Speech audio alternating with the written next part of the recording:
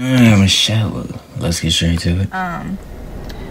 So We with the stuff that came out, I don't know if you guys remember from my initial statement from when these things happened to me and my children, but I simply stated that I wanted this man to get help for the sense that we have children together, and for my kids, I would hope that he would get better. My kids are very young, too, and my son just turned 4.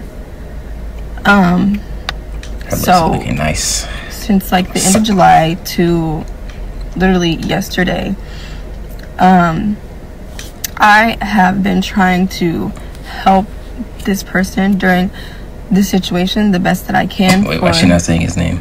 Or is she gonna get sued? Of my children. So for months, I have been really fighting for him with my lawyer.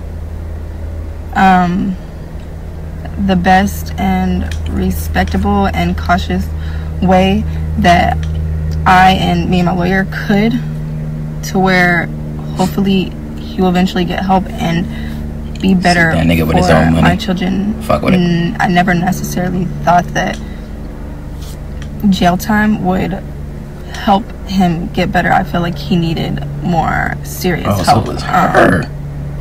Therapy and like the drug shit and like those type of things.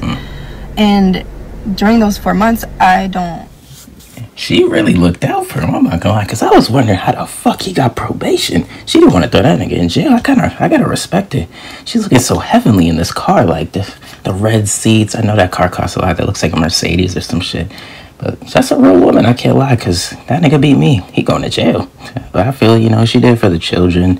Wanted to help him out, but I'm so done with men. Like, girl, like, at this point, you got Drake over here making jokes out of Megan Thee Stallion. Like, men really ain't shit nowadays, you feel me? So it's like, we gotta come together as women, as a black woman, and, fight against these niggas, you know what I'm saying, sis? So it's like, I kind of respect it, but at the same time, we gotta throw that nigga in jail, sis. Send his ass to jail, get his mind right, you feel me? It's facts. But other than that, I'm gonna catch you next one.